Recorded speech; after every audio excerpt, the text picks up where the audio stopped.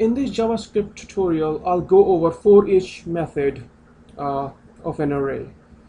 For each method executes a provided function each time for every element of the array. So for example, I have my array variable which contains an array which has the values of red, green, blue, and purple. So let's say if I wanted to loop over and display each of the values, you can do like myArray.forEach. And then inside this for each parenthesis, you will need to provide a function.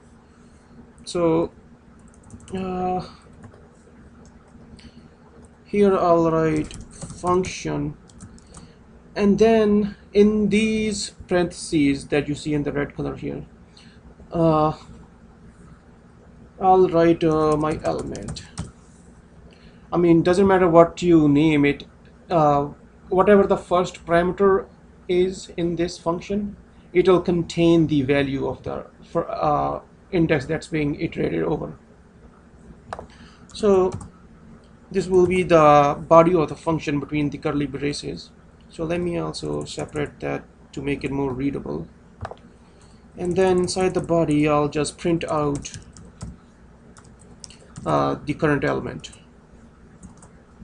my element.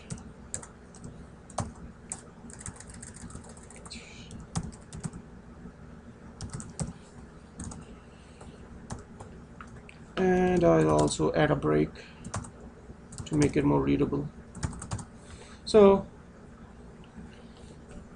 my array for each will run this function for every item in this array, and each time whatever item it's going over, it'll put inside this my element.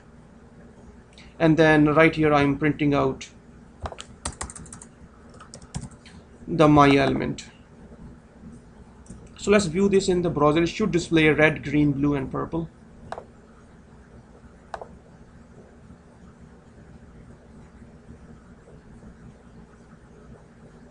As you can see here, it displays red, green, blue, and purple. Now let's say if you also wanted the index of the array, you can provide a second parameter here, which will always have the index that is being looped over. So I'll put my index, and then here I'll also print that out, my index followed by a space and then the element. So it should display, the first index will be 0, 1, 2, and 3. So it should display 0, red, 1, green, and so on. So let's save this and refresh, as you can see here. Now there's also a third parameter you can pass, which is the array itself. And this will be the entire array that's being looped over with the for each function.